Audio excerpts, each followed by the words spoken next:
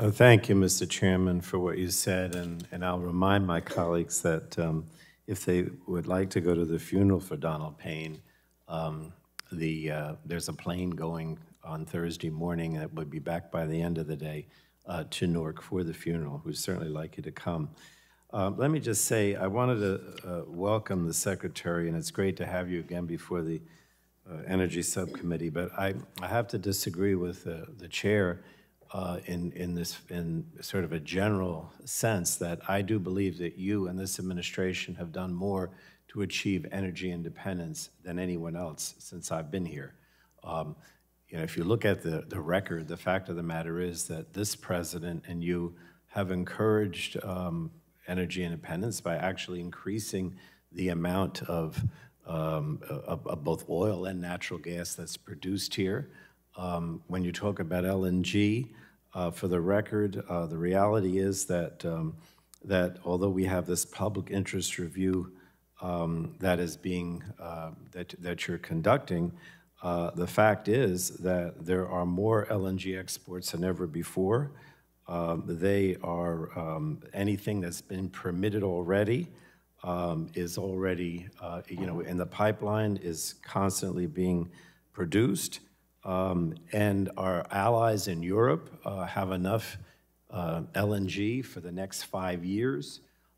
This administration and I also take the position that while we prioritize clean energy and we want to move towards clean energy and renewables, that doesn't mean that we're not producing more oil and natural gas. It doesn't mean that we're not exporting more LNG.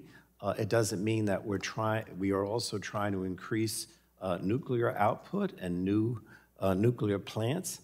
So I think the energy mix that the chair talked about is exactly what you've been trying to do, all of the above, an energy mix to achieve energy independence. And we're more independent today, in my opinion, than we've ever been under any other previous administration. And I think it's exciting to see all the hard work pay off from both the bipartisan infrastructure law and the Inflation Reduction Act.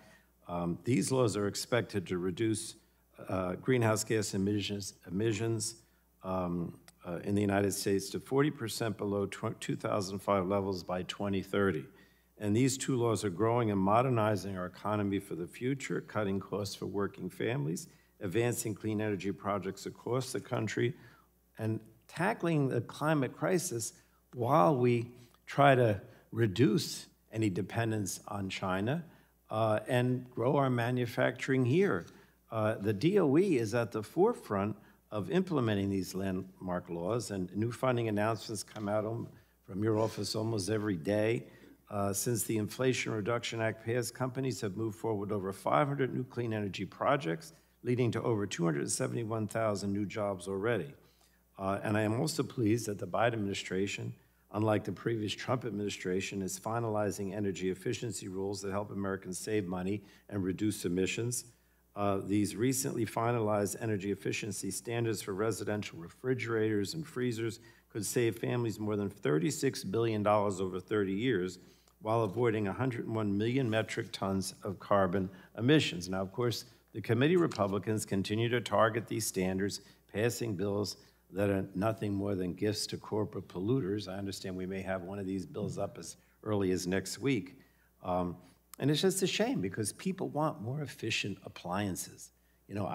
They talk about freedom to have whatever refrigerator you want. I mean, I think of freedom as, our freedom as a democracy, not the freedom of the refrigerator, but whatever.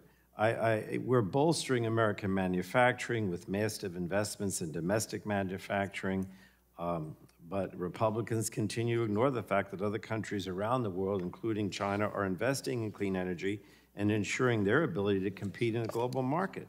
Madam Secretary, under your leadership, we have seen investments over $120 billion, in battery manufacturing and supply chains, and over $35 billion in electric vehicle assembly plants. And these private sectors, essentially the private sector is responding to your actions.